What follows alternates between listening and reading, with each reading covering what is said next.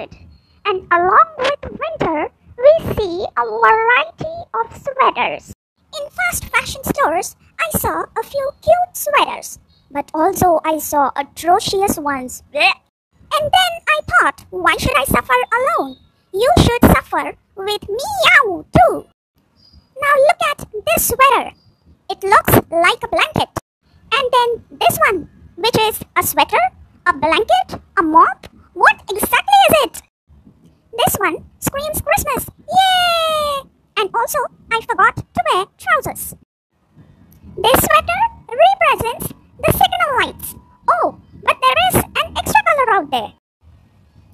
Now about this one. People may say this is a Barbie sweater, but I think it takes an inspiration from wrapping paper.